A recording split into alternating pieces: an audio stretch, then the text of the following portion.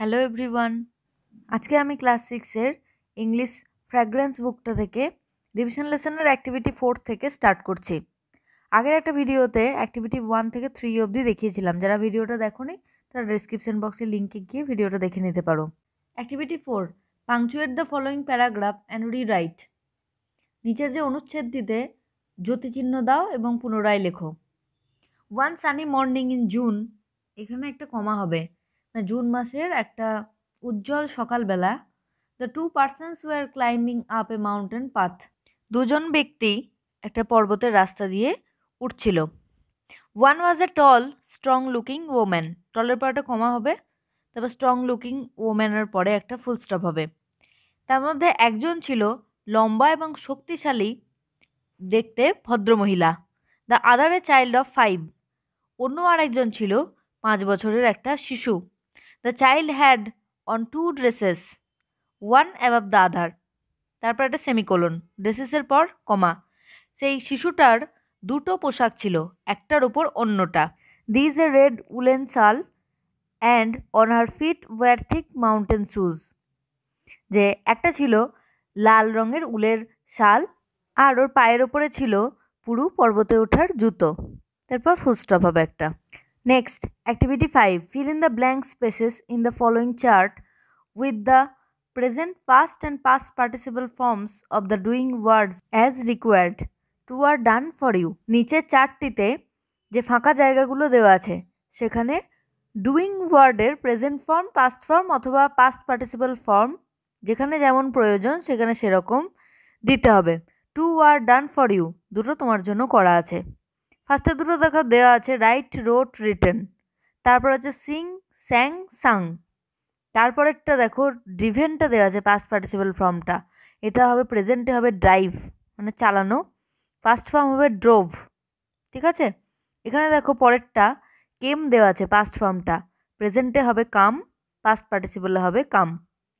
তারপরেরটা প্রেজেন্ট ফর্মে সুইম দেওয়া আছে, পাস্টে হবে সোয়াম, পাস্ট পার্টিসিপলে হবে SWUM, সোয়াম, এটাও তাই। শুধুমাত্র স্পেলিংটা লক্ষ্য করবে, এটা এ হবে পাস্টে আর এটা পাস্ট পার্টিসিপলে হবে ইউ। তারপরেরটা হবে স্পেন্ড, স্পেন্ট, স্পেন্ট, ফার্স্টে প্রেজেন্টটা হবে ডি, তারপরে পাস্ট ফর্মটা হবে টি আর পাস্ট পার্টিসিপলটা তো দেওয়া আছে টি হবে। তারপরটা হবে গিভ, গেভ, গিভেন। তারপরটা দেখো বিল্ড দেওয়া আছে, বিল্ডটা মানে হচ্ছে নির্মাণ করা, তো এটা পাস্টে হবে বিল্ড আর পাস্ট পার্টিসিপলে হবে বিল্ড। পাস্টেরটাও টি, পাস্ট পার্টিসিপলেরটাও টি, শুধু প্রেজেন্টটা হবে বিল্ড, ডি। তারপরেরটা গ্রো, গ্রিউ, গ্রোন, গ্রো মানে হচ্ছে জন্মানো, তারপর ব্রেক, ব্রোক, ব্রোকেন, এইভাবে করতে হয় তিনটে form. Next, activity 6, fill in the blanks with WH words given in the help box below. One is done for you. নিচের হেল্প বক্সে দেওয়া WH ওয়ার্ডগুলো দিয়ে শূন্যস্থানগুলি পূরণ করো, একটা তোমার জন্য করা আছে। এখানে দেখো হেল্প বক্সে দেওয়া আছে হাউ, হোয়েন, হোয়াট, হোয়ার আর হু। এখানে তুমি কিভাবে এখানে WH ওয়ার্ডগুলো বসাবে দেখো, অ্যান্সারটা দেখলে কিন্তু তুমি WH ওয়ার্ডটা কী বসাতে হবে সেটা সম্পর্কে আইডিয়া পেয়ে যাবে। দেখো নাম্বার 2 থেকে বলছি, I brought books in my bag, আমি ব্যাগের মধ্যে বই এনেছিলাম। তাহলে দেখো এটা প্রশ্ন হয়ে যাচ্ছে যে dash did you bring in your bag, তাহলে হোয়াট, তুমি কি এনেছিলে, তাহলে what did you bring in your bag, তুমি ব্যাগের মধ্যে কি এনেছিলে। নাম্বার 3-র অ্যান্সার আছে দেখো, আই অ্যাম 10 ইয়ার্স ওল্ড, আমার বয়স 10 বছর, তাহলে এটা সহজেই পেয়ে যাচ্ছি, হাউ ওল্ড আর ইউ, তোমার বয়স কত। নাম্বার 4-এরটা দেখো অ্যান্সার আছে, আই লিভ ইন কলকাতা, আমি কলকাতায় বাস করি, তাহলে এটা হবে হোয়ার, হোয়ার ডু ইউ লিভ, তুমি কোথায় বাস করো, হোয়ার মানে কোথায়, তাহলে এখানে হোয়ার বসবে। নাম্বার 5-এর অ্যান্সার হচ্ছে the little girl is my sister, ছোট্ট মেয়েটি হয় আমার বোন, তাহলে এটা হবে who is the little girl, ছোট্ট মেয়েটি কে। Next, activity 7, underline the proper nouns and circle the common nouns, two R done for you. Proper নাউনগুলির তলায় দাগ দাও এবং কমন নাউনগুলিকে গোল করো, দুটো তোমার জন্য করা আছে। প্রপার নাউন বলতে যে সমস্ত নাউনগুলোকে নির্দিষ্ট করে বোঝানো হয় সেগুলো হয় প্রপার নাউন, আর কমন নাউন বলতে কোনো ব্যক্তি, বস্তু বা স্থানকে নির্দিষ্ট করে না বুঝিয়ে সমগ্র শ্রেণীটাকেই বোঝানো হয়, সেটাকে বলা হয় কমন নাউন। ফার্স্টেরটা দেখানোই আছে তাই কিছু বলছি না। Number 2, last Sunday we visited Alipur জু। দেখো সানডে, ডের নামটা নির্দিষ্ট করে দেওয়া আছে, সানডেটা তাই প্রপার নাউন।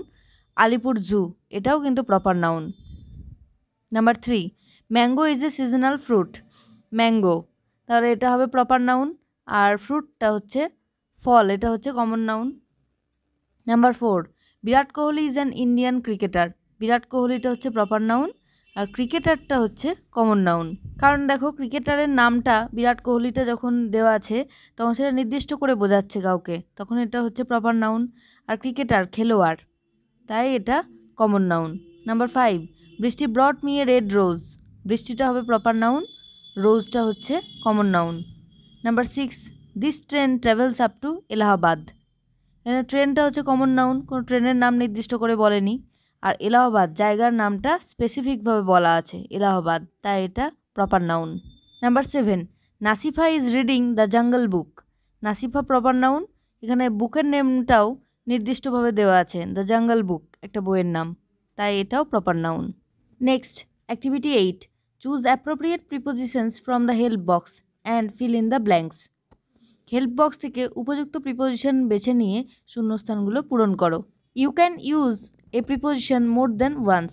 তুমি একটি প্রিপোজিশন একবারের বেশি ব্যবহার করতে পারো। One is done for you, একটা তোমার জন্য করা আছে। Number 2, the lion came out of the cage. সিংহটি খাঁচার বাইরে বেরিয়ে এসেছিল। Number 3, birds are flying in the sky. পাখিরা আকাশে উঠছে। Number 4, the train does not stop at this station. ট্রেনটি এই স্টেশনে থামলো না। Number 5, there is a big field beside our school building. আমাদের স্কুলের ভবনটির পাশে একটা বড় মাঠ আছে। Number 6, we love to play on the field. আমরা মাঠে খেলতে ভালোবাসি। 6 নম্বরেরটা ইনও হবে আবার অনও হবে, যার যেটা ইচ্ছা দিতে পারো, দুটোই হবে। আজকে এখানেই শেষ করছি, আর পরের অ্যাক্টিভিটিগুলো পরের ভিডিওতে দেব। ভিডিওটা ভালো লাগলে তোমরা একটা লাইক, কমেন্ট আর চ্যানেলটা যারা নতুন দেখছো তারা অবশ্যই সাবস্ক্রাইব করে নেবে। টাটা।